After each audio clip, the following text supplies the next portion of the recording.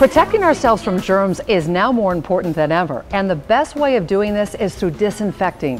That's the process of killing germs that live on surfaces with chemicals.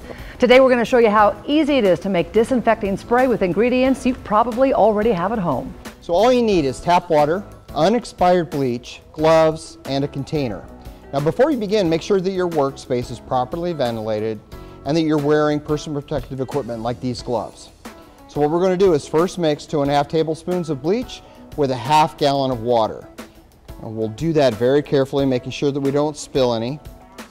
Now be careful not to mix chemical cleaning products or household products. They can produce toxic fumes and hazardous materials. Next, wearing disposable gloves, do a small spot test first on any surface you want to disinfect. You are using bleach and it can discolor. Once sprayed, allow to set for 10 minutes, then rinse with water. The spray can be used on non-porous surfaces such as glass, plastic, metals, and varnished wood. Make sure you label the bottle and keep it out of the reach of children. Your homemade disinfecting spray is good for 2 to 3 weeks, and you're going to want to flush or pour it down your drain shortly after. Make more as necessary. And for the products you buy at the store, please follow the directions on the bottle or packaging.